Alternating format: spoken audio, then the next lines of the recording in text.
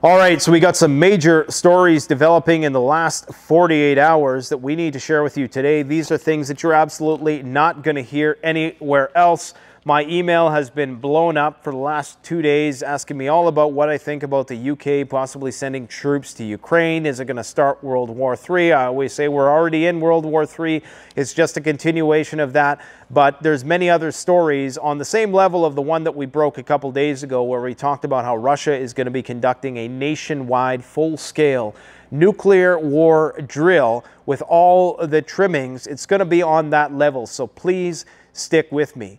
The fact that I am liberated from circumspection on this channel that most OSINT analysts are bound by, and it never ceases to amaze me. I mean, how many times do you have to be lied to by the legacy media and these talking head politicians and propagandists from both sides of the spectrum until you stop being surprised when their actions are incongruent with their words? At this point in time, people should be speculating, not wild, irrational speculations, but well within the realm of plausibility. That is what we're going to do here today. We're going to talk about what might happen in the next 45 days. What is happening right now? All right, so right now it appears as though there is a NATO meeting taking place in Lublin, Poland.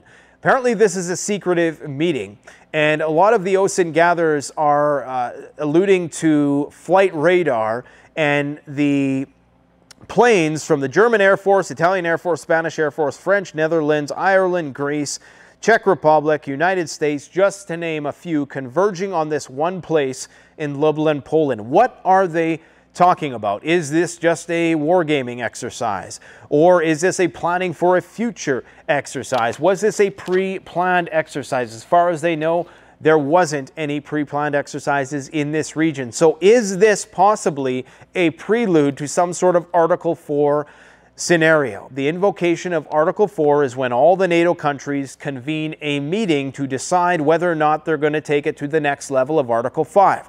Immediately, if NATO goes to Article 4, Russia goes on a higher state of nuclear readiness than it is right now. I'm not sure how much higher it can go, but the threat of accidents drastically increases. It might even invite some sort of preliminary attack from the Russians on NATO bases in anticipation that there's going to be an impending full-scale war with NATO. That could be why I suspect that these Article 4, Article 5 formalities are just sort of there on the surface. They don't really mean much. I think that if NATO was going to have an Article 4-like meeting, they would do so in secret. They would do it discreetly, off the books, so not to trigger that sort of attention from Russia. Now, I'm not saying what this is, but understand, in the last 48 hours, a lot has happened that's got a lot of people worried, and we're going to try to demystify and parse it all out.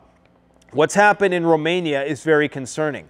Why do the Russians continue, knowing that they are on the borderlines with their attacks on the ports in Ukraine, the constant bombs and drones that are falling on the Romanian side of the Danube River? You think that they would relent on those attacks by now if they knew it could trigger Article 5. What we are seeing here is NATO being tested. Their resolve is being tested. Clearly, there are Shahed drones and missiles falling in Romanian territory now almost on a nightly basis. Okay, the air raid sirens, the air alerts, the emergency messages are being sent out to civilian phones there almost on a daily basis.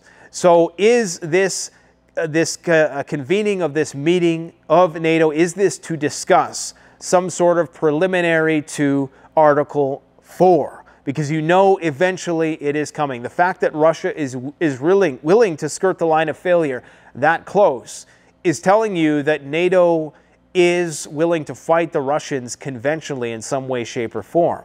And that maybe the Russians are calling their bluff in some respect. In addition to that, you have this story about the UK possibly sending troops to Ukraine. Now, let's debunk that a little bit. They're not sending troops to Ukraine. Rishi Sunak didn't walk anything back either, for those of you who are keeping up with this story. What they're saying is that they're going to start training Ukraine troops instead of training them in the UK, where they're going to be getting 50 F-35s with nuclear weapons very soon. They're going to do it in Ukraine. They're going to train troops in Ukraine in the same way that you have American troops in there right now, I think since last year.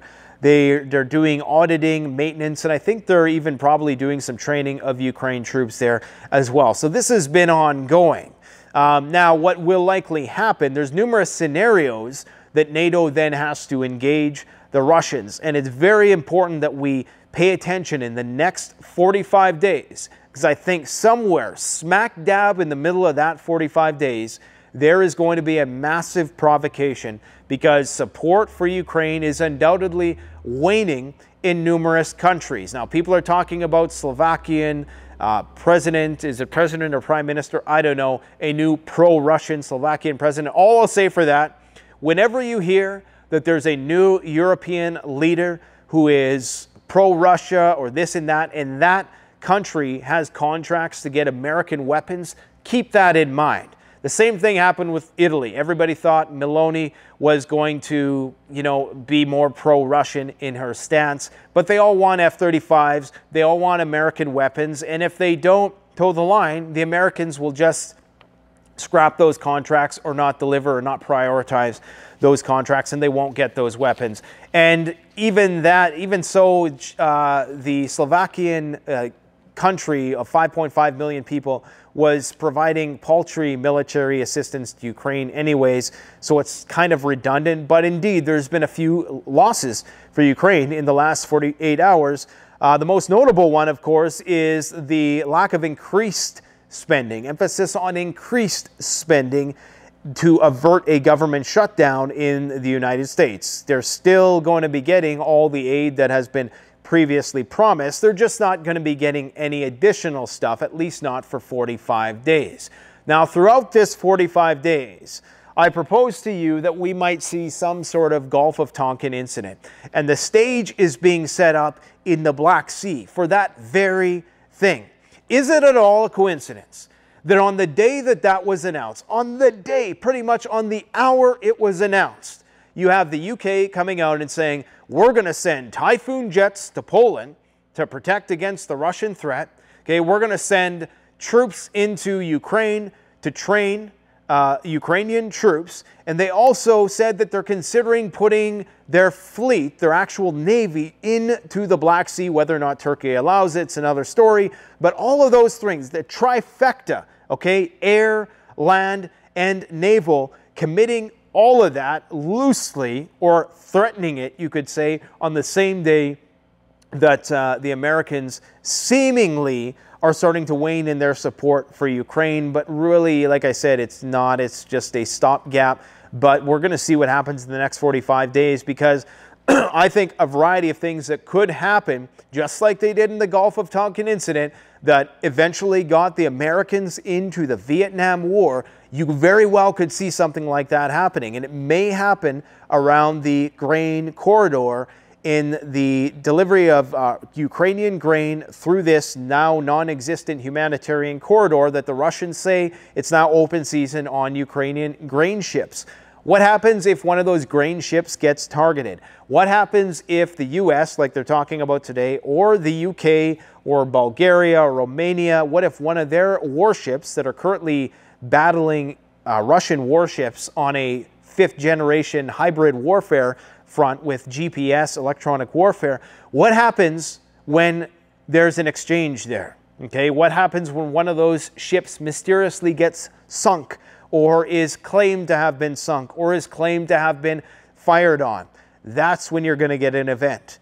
It's I think that the time is right for an incident like that, for a Gulf of Tonkin, geez, I can't even speak today. You know, it's Sunday. A Gulf of Tonkin-like incident in the Black Sea. Because if you need, at this point in time, either a variety of things could happen. Okay, you need either a new offensive. The Ukrainians are talking about, and remember I said this months ago, they're talking about a new offensive to seize the Zaporozhye nuclear power plant. Why? Because that's where the Russian defenses are most minimal. Now, and recently, in just the last couple days, mysteriously, not surprisingly, but this is concerning, that is it Rafael Grossi, the head of the IAEA, International Atomic Energy Agency, they did some sort of UN resolution that commanded, even though they have no army to back it up, that the Russians basically forgo the nuclear power plant, that they hand it back over to the Ukrainians. Now the Americans are suggesting, or according to Russian media outlets citing undisclosed sources, that the Ukrainians are planning a new offensive in and around the Kherson or Zaporozhye region, specifically centered around the nuclear power plant.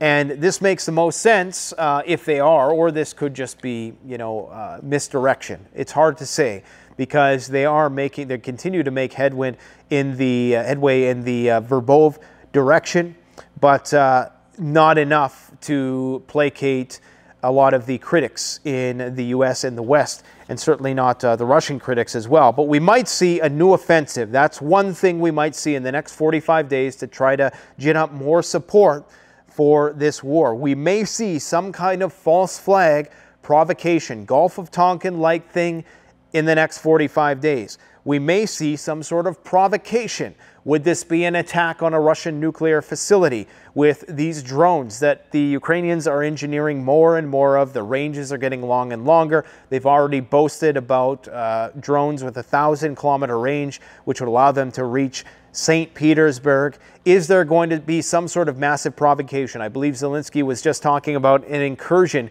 into Russian territory once again. Is there going to be a massive incursion using Western weapons so to provoke a major response by the Russians? Or are we going to see another massacre situation that is going to encourage the West to provide more support to Ukraine? According to the RAND report that was released recently, they claim, and this is an American corporation, I do believe, American, possibly British in origin, but they go back a long ways with the military-industrial complex. Anyways, one of their primary concerns, in a way that this could go to the nuclear level, is if NATO elements within Ukraine, within Ukraine are killed and targeted, be they inspectors, be they trainers, be they people who are auditing the weapon systems, or whatever the case might be, that this might trigger. Now, because these guys are there covertly, I'm pretty sure they know that, if they die, there's not going to be any immediate reprisals because they're there covertly. But that is one concern of the RAND report, is that if they start to open NATO-based weapons manufacturing facilities in Ukraine, as well as sending non-troops, kind of half troops there to just train troops, which are probably going to be helping in certain other aspects as well, then that could be one of the things that trigger a major escalation. Of course, what's going on in Romania along the Danube River, where night after night you have civilians getting alerts on their phones saying that they have to head to the newly built bunkers there, which is just insane. You know that the Russians are calling NATO's bluff in Romania. Why would they continue persistently targeting these ports, knowing that a lot of these drones are falling into Ukrainian territory? Something else is going on there. I haven't quite figured it out yet. Obviously, it's because a lot of they would suspect that a lot of and at least this is what it might be on its face, this is the topical explanation, is that they would presume that the weapons are coming in through these ports. And so that every once in a while, there's going to get one of these drones that goes over into Romania. Now, are these drones being hacked? Are they being jammed with electronic warfare? And maybe there's some Ukrainian elements that are sending them over the border, hoping that that would be the provocation needed for NATO to enter the conflict. Because why would Russia continue knowing? I mean, Russia doesn't want NATO directly involved in this war. Or maybe they do. Because remember, and I've often quoted this guy, he's no longer with us, Peter Vincent Price said that it is perhaps possible that NATO, knowing they could, or sorry, Russia, knowing that they could potentially defeat NATO in a conventional land-based war. Remember, Russia's, what do they call it? Russia's an elephant and the United States is a whale. So yes, in a naval-based war, the United States would likely win. It depends on how you look at it. Depends on what weapons you're sort of bringing into that calculation. But in a ground-based war, the Russian war machine is just firing on all engines. And NATO can't keep up, at least not yet, until we turn on the printing press. In terms of weapons manufacturing, at least right now, Russia has us largely outgunned. So is Russia, with this whole Ukraine thing, is this like their Spanish Civil War of sorts that Germany had, where they're trying to goad us into a conflict that we can't win, where they're trying to replicate the whole Austerlitz type maneuver that Napoleon, where he feigned weakness and invited an attack, and they were prepared to counterattack with overwhelming force? Is that what Russia is trying to do? Does Russia want NATO in this conflict? Is the question. Is Russia testing the limits? Are they really going to support a smaller country like Romania or Slovakia? Well, not Slovakia. We'll talk about them in just a minute. Lithuania, Latvia, Estonia. Is NATO really going to put it all on the line for these small countries? Probably not. And Russia knows it. What is NATO going to do? They're going to send some AWACS planes to monitor the border along the Baltic countries. They're going to send some reconnaissance planes. They're going to send a few HIMARS in here and there, but only if you play ball and you continue to send weapons to Ukraine. That's why this whole Slovakia business about, oh, it's a pro-Russian president now, it's all bluster, in my personal opinion.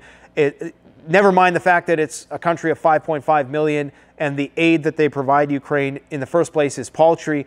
But the fact, paltry relatively speaking, actually not relatively speaking, but compared to like what a country like United States is providing Ukraine or the EU as a whole, Slovakia, if they want weapons, just like any other EU country, if they want those F-35s and the fighting vehicles and the tanks and the artillery from the Americans, then they have to play ball. It's as simple as that. They get cut off. Those contracts get torn up. So a lot of these countries, I think, you know, they get in running on that platform and then they get in and they realize, oh, this is why. And this is why, you know, even the Russians know, even if Trump gets in or whoever gets in, the war rhetoric is going to continue all the same, because we've talked at length for the grand macroeconomic reasons as to why the war must persist. Let's see what the markets do on Monday. If the markets go up, because it's probably going to go up because the government shutdown was averted, but you just never know at this point in time.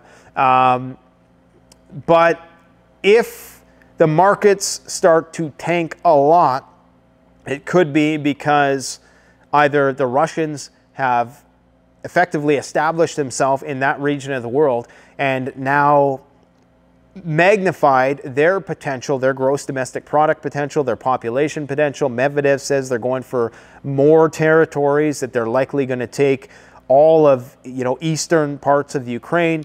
So we're going to have to see what the markets do anyways. But there's all of these possibilities, okay?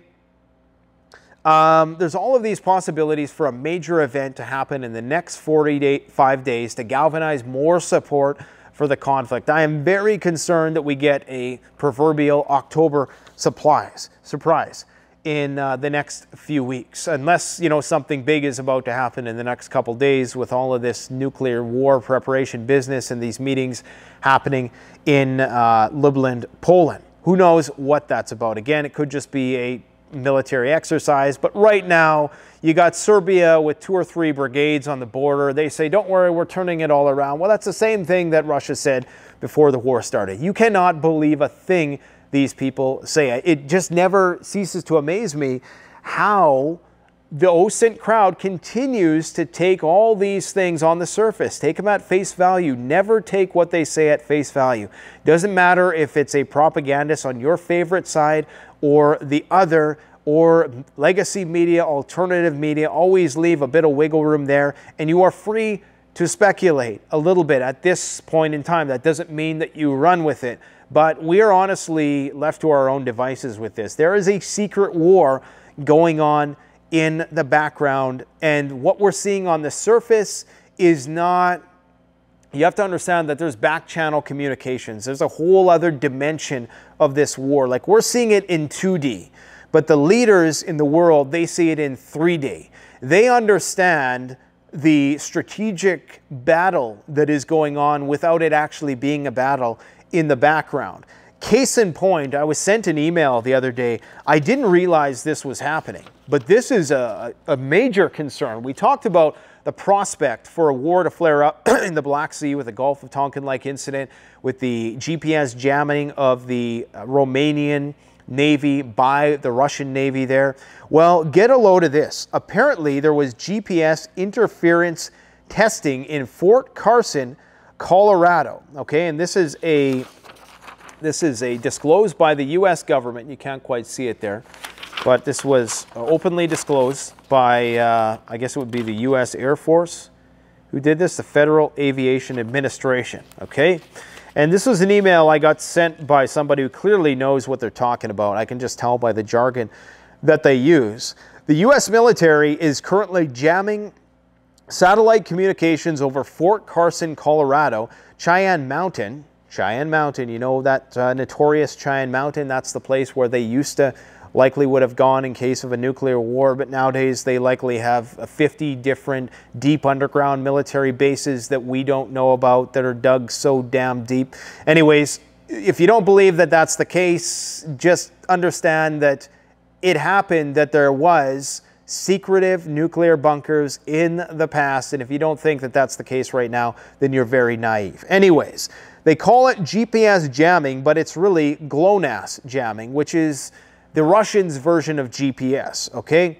GLONASS jamming to interfere with ICBM satellite navigation systems. Jamming exercises could easily be moved from one frequency band to another, along with signal wattage during the output phase, along with antennas. Just a matter of calibrating the equipment from GPS frequencies to GLONASS frequencies. So he's saying that they're currently running these jamming exercises on GPS, but to do so in GLONASS would just be a matter of changing the frequency. Why would you want to do this? Well, it's that third dimension I've been talking about, the cyber dimension, the hybrid war dimension that the powers that be get briefed on from an intelligence perspective, but we, the population, don't see. There is a war going on in the shadows. It's a spy versus spy scenario. It is this type of thing going on in the background. It's nuclear submarines, chasing nuclear submarines. You know, there's a lot of things going on that we don't see that really do dictate whether or not this goes full-blown nuclear at any given time.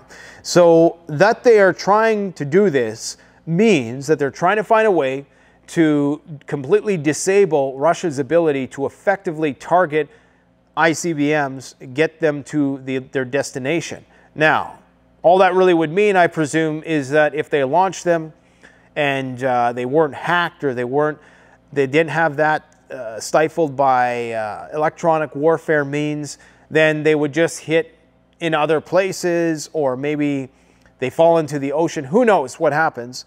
I guess the idea is so that they're more imprecise and that they can't effectively target, especially the military bases and places of critical interest, critical infrastructure. But that's very interesting. And this just happened on September 28th and 29th. Now, UK is going to deploy RAF fighter jets to Poland. I got in an argument with somebody today on Twitter when, I don't know, they were saying something about how the usual stuff, like, you know, the Russian Air Force would get the floor wiped with them with the US Air Force and blah, blah, blah, blah, blah. And while I agree that the U.S. Air Force has the privilege of being able to train and train and train, there's a big difference between a simulation in which you know, between a simulation and real world when you know that you're going to die, okay? Are American troops, are they ready for that level of those attritional rates, those casualty rates? Knowing that there's a very, very high likelihood, like when a Russian goes into battle, there's like a 1 to 3 chance he's not going to make it out. Typically, I think in American-fought wars, and this is not throwing shade on Americans, we're in the same boat together. and certainly not Americans in general. You guys aren't the you aren't the military-industrial complex, so don't Karen out on me and think that I'm targeting you. I'm talking about the military-industrial complex, okay?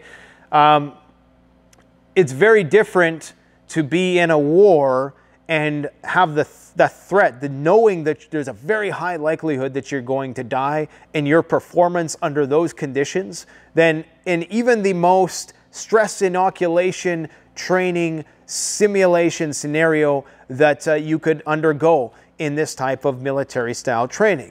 So yes, indeed. And a lot of things, you know, the movies like Top Gun and stuff like that, I don't think it's going to be a lot of dogfighting. There's been a few dogfights in this war between Russian and Ukrainian forces, but by and large, it's just been planes getting shot down with air defense, and they're just flying under the radar, sortie, stuff like that. So, you know, it's very unlikely that it would just be this full-scale dominance that a lot of people envision if America was to go to a conventional war with the Russians. Would they likely be able to overwhelm the Russians because they have thousands more planes?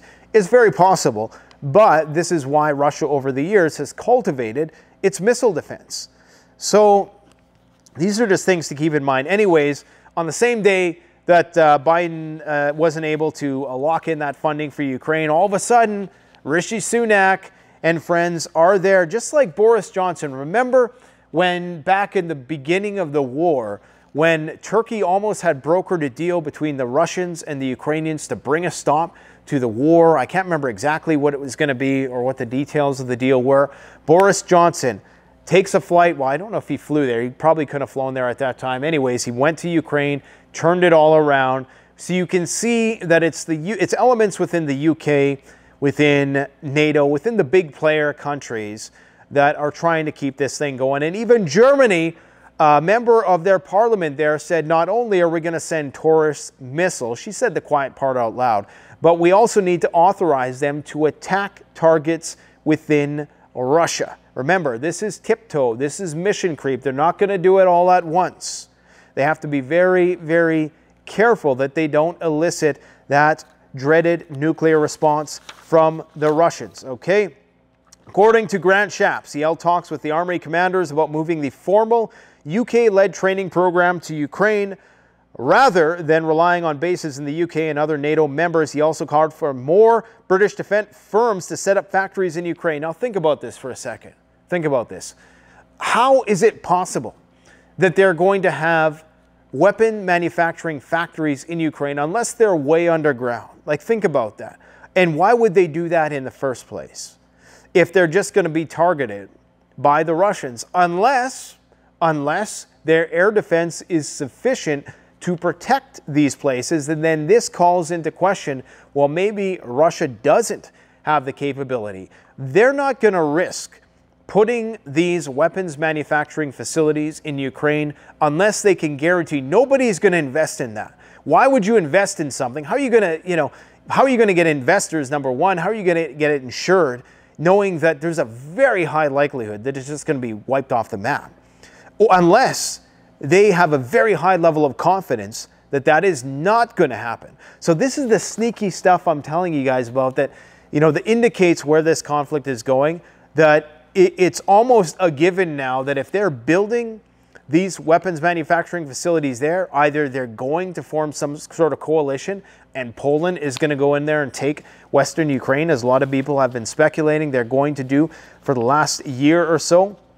But they wouldn't do this unless there was some sort of guarantee. Why would they do it? Just so the Russians could take it out and they could say, oh, see, the Russians, took it out. Well, what did you expect was going to happen? Unless they're doing it intentionally to provoke the Russians into taking it out so NATO can say, oh, look, you killed some members of Western countries. I don't know.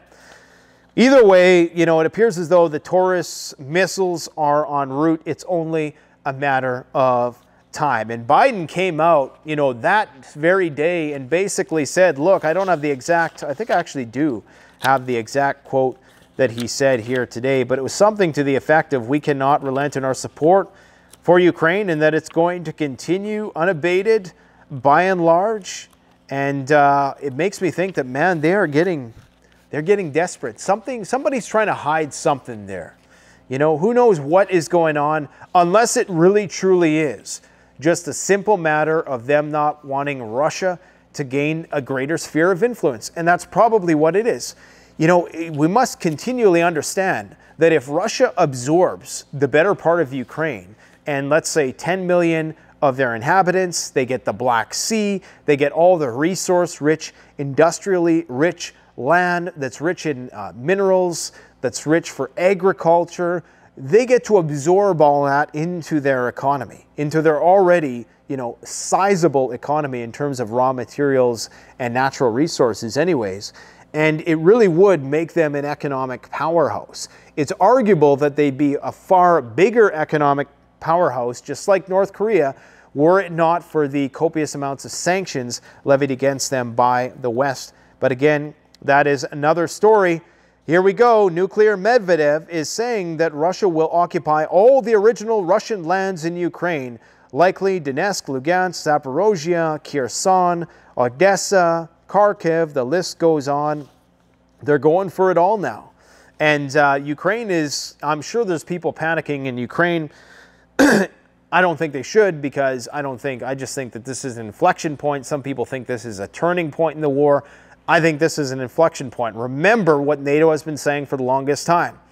NATO has been saying, you know, counterintuitively to the rest of us with half a brain, that if Russia takes over Ukraine, then we're going to get nuclear Armageddon in World War III. They say that because that means that they believe that Russia is going to continue into the Baltics, into Poland, that Poland is going to have to go to war with Russia. But those of us with a little bit of common sense would have said, wait a minute, wouldn't, you know, if Russia views Ukraine as a part of them, as a historical part of them, and I'm not saying this is true, I don't know enough about the history, you know, to have an opinion on this, but if they view it as an existential risk to their country, losing that country, doesn't that escalate into nuclear war before the other way? Now, obviously, again, you can't believe a thing that these people say, so it's very likely they're just saying that in order to garner more support for the conflict. Anyways, according to many people within the U.S. government and the Ukrainian government, the absence of provisions for aid to Ukraine in the recent U.S. stopgap bill could not be construed as a change in the nation's support for Ukraine. There are no changes regarding support for Ukraine. There are also very important agreements regarding joint work on the creation of weapons production facilities in Ukraine. So you have this whole clown world military industrial complex thing. Zelensky met with all the big weapons manufacturers the other day. And you notice they always shoot it in 24 frames per second, which is standard Hollywood. You know, if you don't know what that looks like, it's that cinematic look. It's not as sharp colors. If you look at 60 frames per second, that's what the eye really is comfortable with. But they shoot it in 24 frames per second to make it look like a cinema, and they have all these weird cinematic angles, like you're watching a movie or something. Why do they do that? It just, you know, eventually people are going to start cluing in as to the inauthenticity of it. Anyways, so, you know, what can I say? You know, the shit's hitting the fan. Russia is jamming NATO ally with electronic warfare. Well, of course they are, because now Romania is on the border there with their air defense, threatening to shoot down Russian Shahed drones as they come into the ports. That is very likely that Romania and the United States are sending weapons through these ports, so of course they're going to do this. Of course this is how war is going to flare up.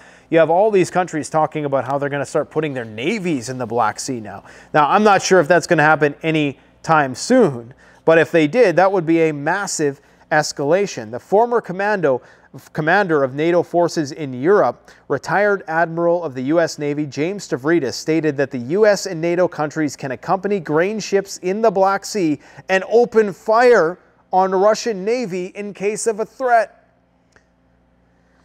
Okay, let's see what happens, I guess. I was talking about how the Slovak army, they still want to buy all of the weapons and stuff from the USA. So, you know, just like all of the other guys who everybody thought was anti-Russian, they're going to fold as well. It's, you know, I don't see support. People are saying that there was an anti-war protest in Poland, hundreds of thousands of people, but it wasn't. It was just an opposition to the current government. That opposition party is still very pro-Ukraine, and I don't think the support for the Ukraine war is going to wane, especially in Poland anytime soon. So be very careful about how things are framed on Twitter and other social media platforms. Speaking of social media, guess what? As predicted, Justin Trudeau is coming for yours truly. Social media streaming services, and the reason why they're doing this, as we approach 0 day, they want to have full control of the media so they can control the narrative, so they can tell you who's the bad guy and who's the good guy, right? So you can't use your own discernment to try to figure that out. The CRTC, I can't remember exactly what that stands for, Canadian Regulation of the Content, something like that. CRTC has announced which types of services it will regulate under the Online Streaming Act. All online services with audio or video content, including social media, that meet a certain revenue threshold in Canada will have to register with the Federal Broadcast and Telegram Regulator, which means YouTube. They're not talking about individual podcasts. They're going to make it harder for these social media platforms. So who knows how they're going to try to strong arm them in the background so that they can have the control over what people see. The CRTC said in a decision Friday afternoon that its new regulations mean various online undertakings that broadcast audio and audiovisual content that is intended to inform, enlighten, or entertain. I wonder about educate. What about educate? Maybe we'll start being an education channel. Those buzzwords must be registered with the Commission. Everything must be commissioned in the Orwellian future. Yeah. Russian gas production. This is concerning for me. Russian gas production collapses to late-stage USSR levels. Not good. Again, if you keep pushing Russia, if their economy cannot sustain, which I think it probably can because they have the help of China and numerous other countries, but if they can't, that's when they have fewer and fewer options, and that's probably why there is a lot of activity at their nuclear testing site in Novaya Zemlya right now, like a lot. Not only there, but also in Nevada and in their counterpart in China. Okay, so they're getting ready to do nuclear tests, full-scale nuclear testing. It's coming back. So just get ready. Don't be surprised. It's one thing to try to be objective and not make these speculative sort of claims that I do, but don't be surprised if you're an OSINT gatherer when what they're doing is incongruent with what they say. Do not be surprised. If you're still surprised at this point, you got object permanence issues or something like that, okay? We released a couple videos over the weekend that, as per usual, the most applied preparedness information, the most practical, actionable stuff never gets the attention, and I understand, and it's something that I've just accepted at this point in time, that our core audience is going to appreciate those videos that we put a lot more time and effort into. Not that this takes a lot of time and effort too. Trust me, I rack my brain all night to think. It's not just about parlaying information to you guys. It's sharing a unique analytical twist on things like tonight, whether or not we're going to see a false flag in the next 45 days, something to think about. But indeed, I would encourage people to just watch our other content. A lot of these we do have products in them, and I always try to deliver a little bit of an educational value in addition to. So we talked in a recent video about this brand new, if you guys know Jorge Sprov, the Slingshot channel, he's made a lot of cool stuff. This is a brand new innovation. The Siege crossbow platform is not new, but the magazine for the Siege is new. They had the magazine for the recurve version, that was the adder, but this is brand new. And what it is, basically, I don't have an arrow in there, do I?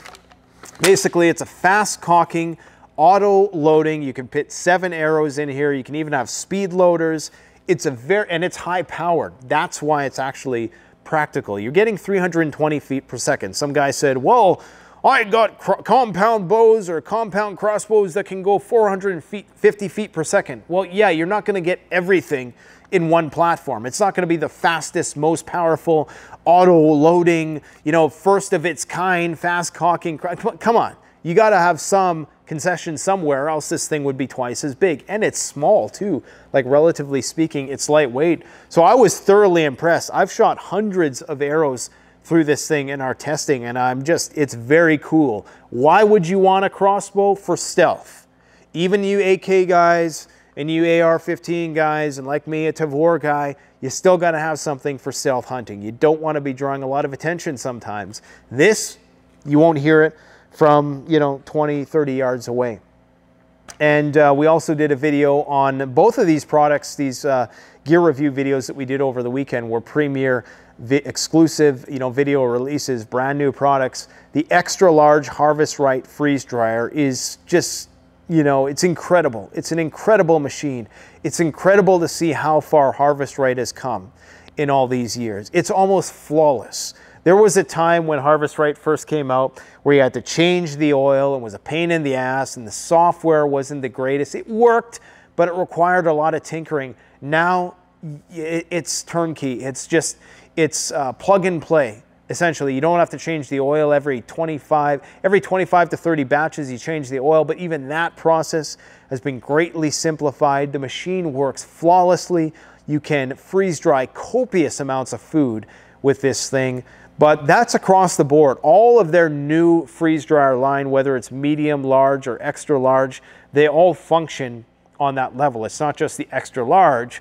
But you see, I had the old version from like 6 or 7 years ago that I've been using all these years. And then we got this new one in here, and I think we ordered about 15 of them in. We ordered one for the shop because of course we want to use it, but I think over half of them have already gone. So if you want one, get one at CanadianPreparedness.com. And I would encourage you to watch the video just to kind of learn a bit about the process. Freeze drying is a luxury. This is not something that you learn about prepping and you go out and buy right away. Most people will never buy or need to buy a freeze dryer. It might be something that has practical utility in your life. By and large, most people are going to be just fine storing away their rice and beans and other staple grains. We've done countless videos on that. There's ways to prep on the cheap, and that's what you do first. When I first started prepping, what is it, about 13, 14 years ago, the first thing I did, because I was broke. I was broker than a joke at that time. First thing I did, I bought a recurve bow. I bought some cheap Rambo knife off of Amazon. I didn't know nothing about knives at the time. I bought lots of beans, rice, Mylar bags, put it in the closet.